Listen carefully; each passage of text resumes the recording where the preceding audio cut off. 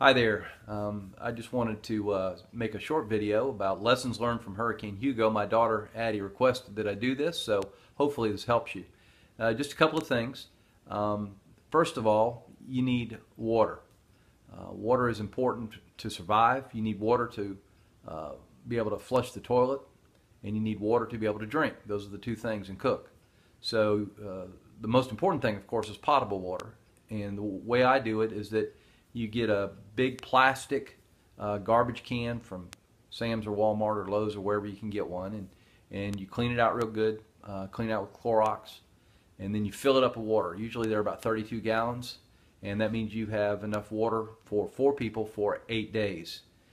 Then you need Clorox, and you'll have to look online to find out how much Clorox you should put in that 32 gallons of water to keep it clean and potable. But the great thing about it is it has a lid, so you can put the lid on it so you don't get dirt and dust and other things in it.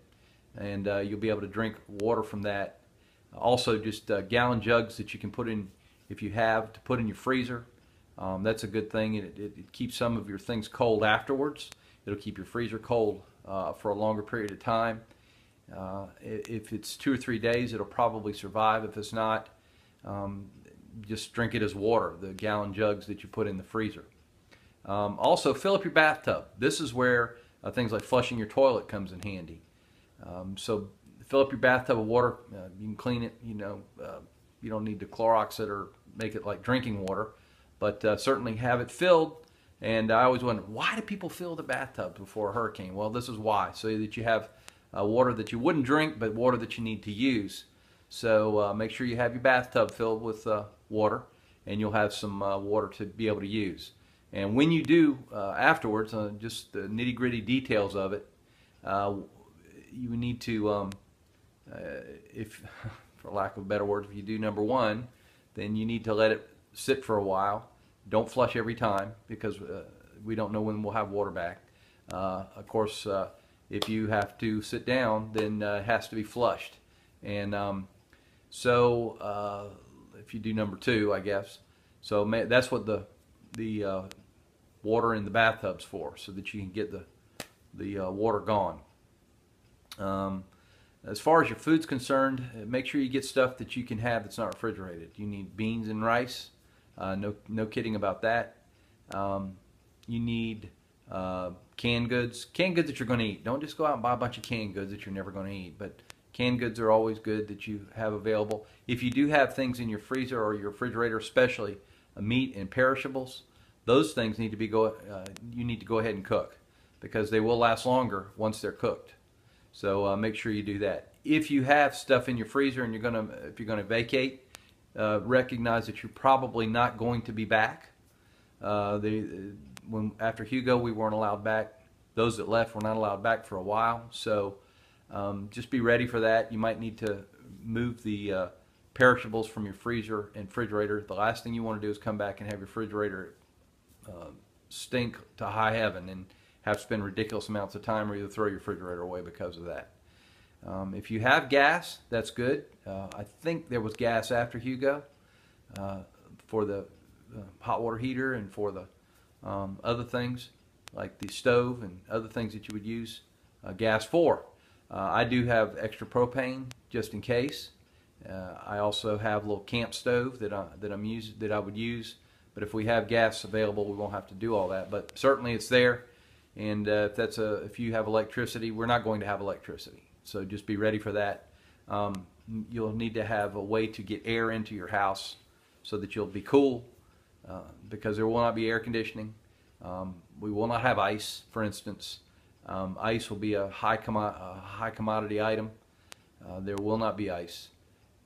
I'm trying to think if there's anything else in particular that Addie wanted me to cover.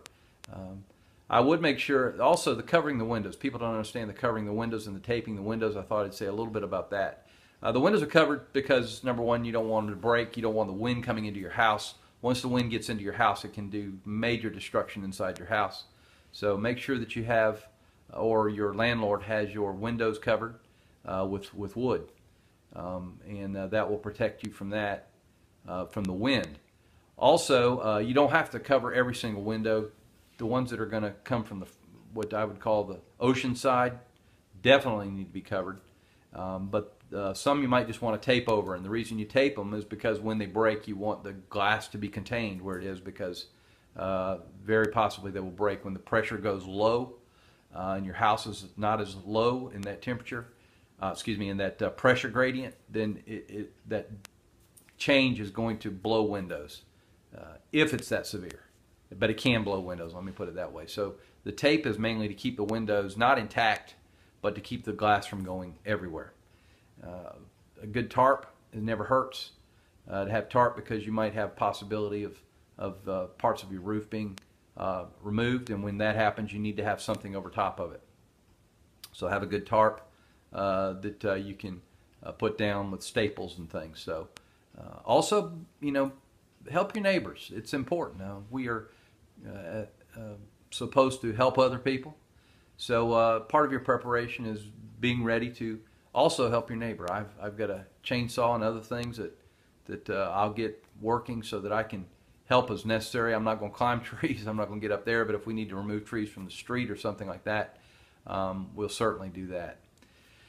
So that's the basics. If you are in a low-lying area, or you're on the ocean side of this thing, I recommend you get out of town. There's no reason to hang out. If you have a shed in the back, the other thing is you might want to put a rope over top of it. And the rope is not to keep it from moving, because it's going to move.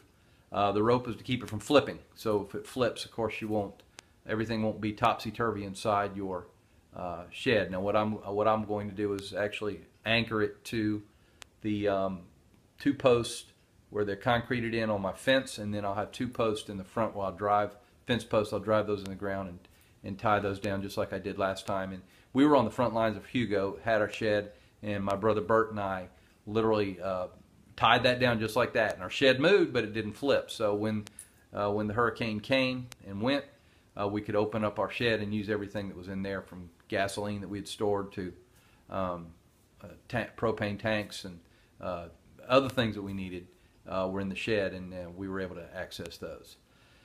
So anyway, I hope you stay safe. We'll be praying for you, and hope for the best. By the way, one other thing. The communication is going to be very lacking.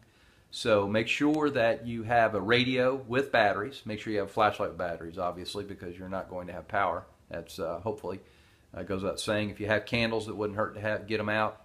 If you don't have candles, go get candles and matches, because you're going to need both. But anyway, get you a little radio with batteries in it, and so that you can have access to the radio stations. I have one that uses batteries, solar power, and the crank. I bought a long time ago. Still works fine.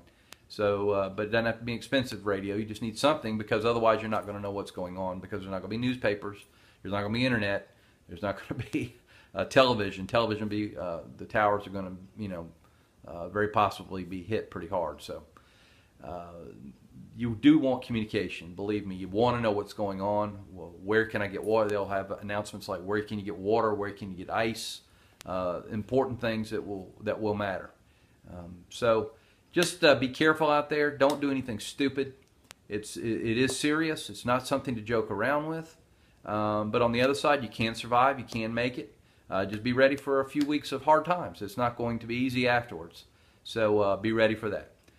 Thank you. God bless, and we'll be praying that God protects all those that are here, and all those especially that are on the water, and those that do very dangerous jobs, like our public service men and our men that are going to be taking care of the power lines and other things. So all the best to you, and we just hope we can get through this thing with our heads held high and come out on the other side.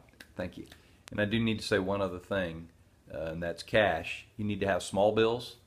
We're not going to have ATMs afterwards, obviously. There's no electricity to have ATMs, so you need small bills. Get a couple $100 out, and then, of course, keep it safe. All your things that you want to keep forever, things like your marriage licenses or birth certificates or other things like that, make sure you get them in a plastic bag and keep those with you. Any valuables that you don't want to lose. Even if you leave your house and when you come back, if it happens to be the roof is off or one of the windows is out, you might not ever find some of those things. So any valuables that you want to keep.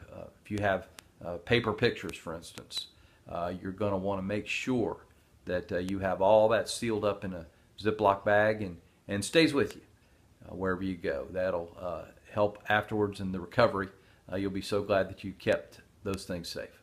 So just want to say those two things as well.